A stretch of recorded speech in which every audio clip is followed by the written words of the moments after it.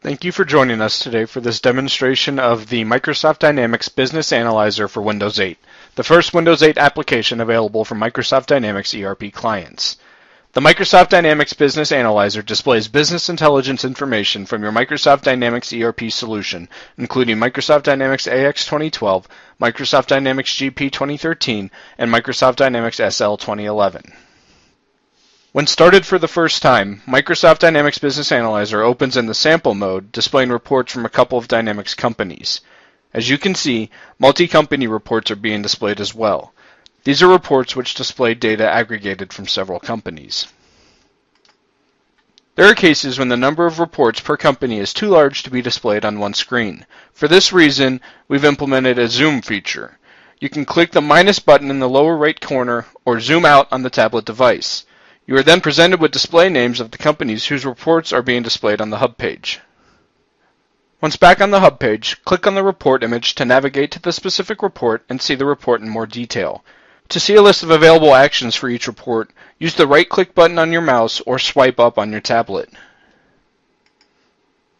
As you can see, for a specific report, we can see more information about the report itself, copy the report image, refresh the report, or start a conversation using link with our contact and discuss the report status. As I noted before, sample mode is used when you start an application for the first time and don't have a report server set up. In order to use Microsoft Dynamics Business Analyzer, you need to have a report server set up with Dynamics ERP reports deployed. Supported products are Microsoft Dynamics AX 2012 R2, Microsoft Dynamics GP 2013, and Microsoft Dynamics SL 2011 FP1. For more details about prerequisites or report deployment, please refer to the user manual or TechNet articles. So now let's go ahead and configure our Microsoft Dynamics Business Analyzer. Navigate to the settings charm on the right-hand side and choose Configuration.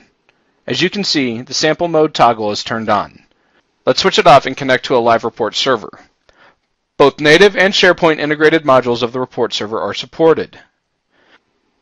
In case the SharePoint integrated mode is selected, the user must enter the URI of the SharePoint library where the Microsoft Dynamics ERP reports are deployed. For this demo, we will choose the native mode, so we need to go back to Configuration and change the report server mode to native. We then need to input the URI of the report server where, in our case, Microsoft Dynamics GP 2013 reports have been deployed. In case reports are deployed to the root folder of the SSRS, we also need to enter the name of the subfolder where Microsoft Dynamics ERP reports are deployed. In our case, we don't have a subfolder, so we'll go ahead and click Connect. And once the application is configured, we'll be taken back to the hub page where you can see that the reports are loading. As we are connecting to the new report server for the first time, you can see that no reports have been added yet. So we are directed to the Add Reports by Role page so we can go ahead and add reports to our hub. On this page, a set of roles are displayed. Roles enable us to easily add predefined reports important for selected roles. In this instance, we'll go ahead and choose the Accounting Manager role and navigate back to the hub page. Selected reports are fetched asynchronously, so you can see them appear one by one as they are being retrieved from the report server. When the report image is retrieved, it has been cached on our local machine, so the next time we want to see that report, it will be displayed from the cache version in order to speed up displaying. If we want to render all reports with the latest data, we can select Refresh from the bottom application bar on the hub page or on the specific report on the page for that report. When selecting a role, predefined reports for all companies will be retrieved. In our case, since we only have the sample company Fabricam reports deployed, then all 8 reports defined for the Accounting Manager role are displayed. If we had more companies deployed on our server, the same report would be shown for each company. Now let's navigate to a specific report. We can see all details for the selected report more closely. In the bottom application bar, there are a number of actions available to us. We can see report info with the company display name, report name, and time when the report was rendered and retrieved from the server. We can also copy the report image for use in other programs. Clicking on the View action will open the report on the report server inside a browser and allow changing of all available report parameters.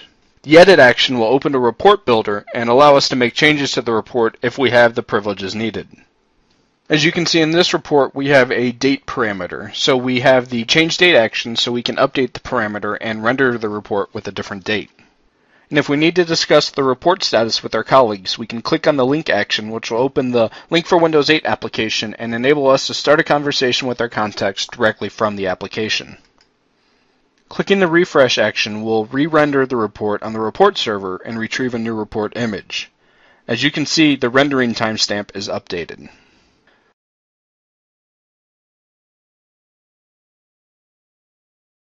While we're on the report page, we can navigate to other reports using the left or right buttons or by swiping left or right on our tablet device. At any time, we can navigate back to the hub page using the back button.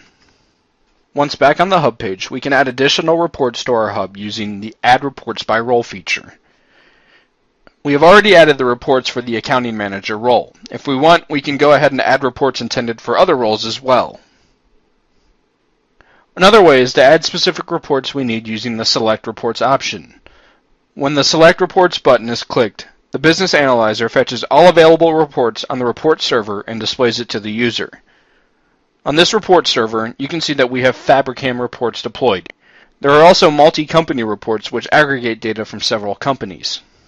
Now let's add a specific multi-company report and navigate to the main page. Once we're back on the hub page, the report we have selected will be downloaded from the server and displayed.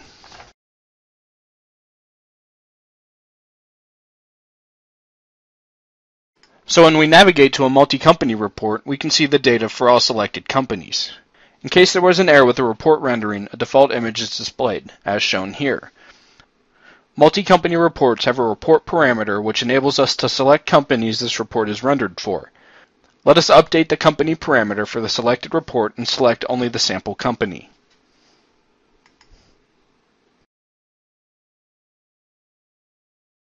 As you can see, only data for Fabricam is then displayed on the report.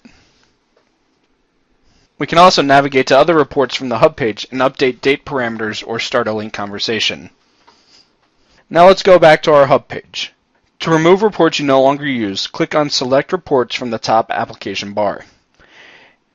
Inside our company folder, all default subfolders are shown, as well as some of the custom reports deployed manually.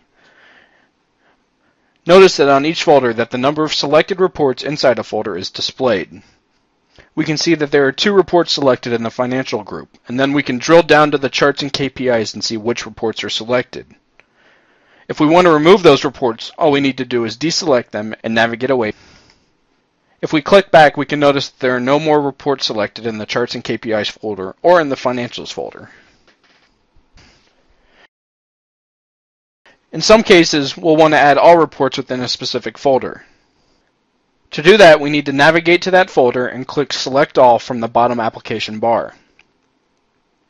Once we navigate back to the hub page, all the reports we selected, which in this instance is 40 of them, will be retrieved and displayed. Also notice that the 2 reports we deselected are removed from the hub page. When all of the reports have downloaded, we can then drill down even deeper and see specific information regarding each report. Now if we go back to the hub page, we can see that there are too many reports being rendered and displayed. Since we do not need all of these reports being displayed in our hub, let's go ahead and delete a couple. Again, we'll go to the top and click Select Reports. In this example, we want to navigate within Fabricam to the Sales reports. If we want to remove all reports from the Sales subfolder, we can select the folder and navigate to the Clear Selection action in the bottom app bar. This action will remove all reports from the Sales folder, including all of its subfolders. Once we navigate back to the hub page, we can see that all the Sales reports have been removed. As we noted before, all reports retrieved from the server are being cached. Every time we hit the refresh button, the cache is cleared and the reports are re-rendered and fetched from the server and the cache is updated.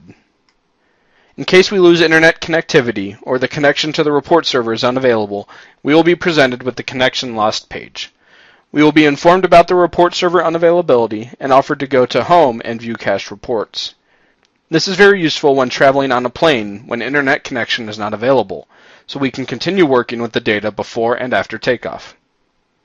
In case there is an error with a specific report retrieval, or in case the report has not been locally cached, the default report image is shown. Once the connection has been reestablished, we can do a refresh and get the latest data.